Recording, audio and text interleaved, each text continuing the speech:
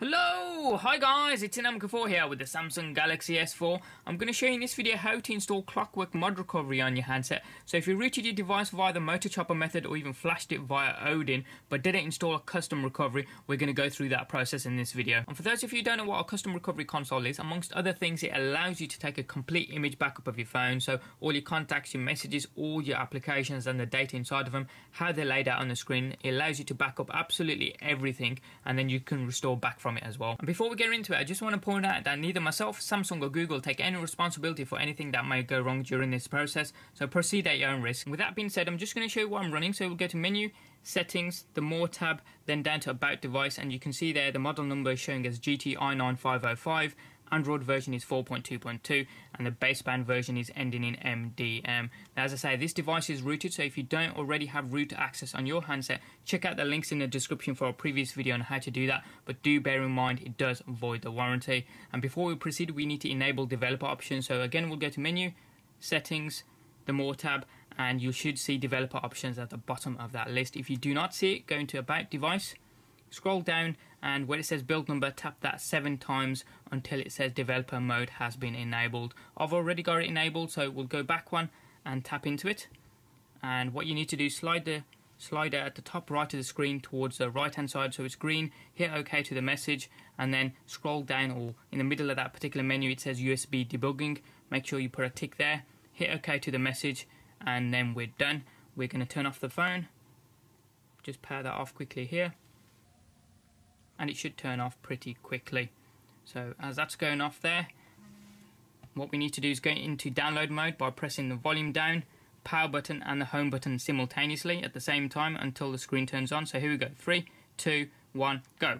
And that should turn on any second now. It's just vibrated to symbolize it's recognized the input, and we can let go of the buttons. Now, it gives you a brief warning here, but we know what we're doing, so we're going to hit volume up, and Bob's your uncle, we're in download mode. So what we're now going to do is connect this up to our computer via the USB lead that came with the handset. Once on your computer, if you get a little speech bubble in the bottom right just stating that it's installing the device drivers, let that continue first before you do anything else. If it fails or for some reason your PC doesn't detect the phone, I would recommend try different USB ports on the PC, maybe one at the back of the machine. Try removing the drivers that you have on the machine and install them fresh from the Samsung website. I'll try and leave a link in the description as well to those drivers just in case you need them. Once the device is connected and the drivers installed, you need the 2 files I have in the top right of my screen here. First one is Odin, second one is the Clockwork Mod Recovery file itself ending in .tar. All you need to do is download it. You do not need to extract this Clockwork Mod Recovery file. If you cannot see the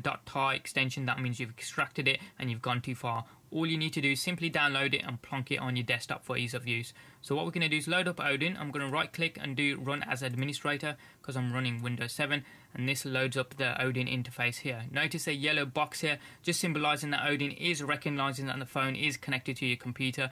I think in the later versions of Odin this may be blue, but either way it needs to be lit up blue or yellow, whichever version of Odin you're running. So if you don't have this COM port lit up in either color, that means Odin is not detecting that your phone is connected to your computer. So just go through the troubleshooting steps that we've already talked about. But if you've got this yellow box in Odin, then you're ready to go. What you need to do is go across to PDA, put a tick there, hit the PDA button and locate the .tar file that we've just placed on our desktop. And if I can just locate it here, there it is, i9505, and it's got the .tar file extension as you can see. So we'll hit open and it puts the entire path there. We'll hit start and it should start downloading it fairly quickly to the handset as you can see, and then it should say pass green recovery on Odin and the phone will start rebooting.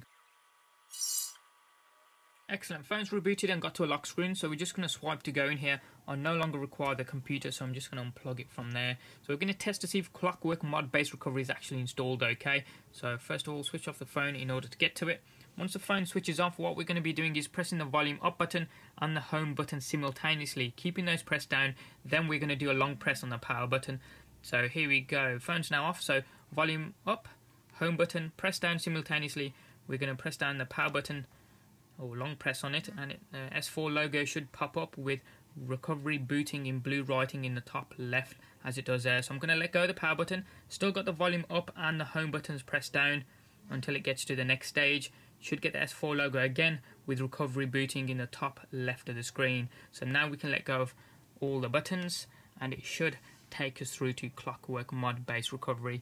Yay, as it does. You can see there CWM, Clockwork Mod Base Recovery version 6.0.3.2. And if you haven't used this before, the on-screen controls do also work, as you can see there. A little bit slow sometimes, but you can also use the volume up and down rockers to go through the menus, as well as then just pressing either the home button or the power button to make your selection to go in, like so. I'm just going to go back there to get to the main one, and that's how easily you can install Clockwork Mod Base Recovery on the Samsung Galaxy S4 handset. Any comments or questions you guys have got, hit them up in the comment section down below there. Give us a thumbs up if you like this video and you like what you saw. If you haven't already done so, hit subscribe. It's also down there as well. Doesn't cost you a penny, and you can also check out some of our forthcoming videos. Thanks for watching, have a wicked day, and we'll see you next time.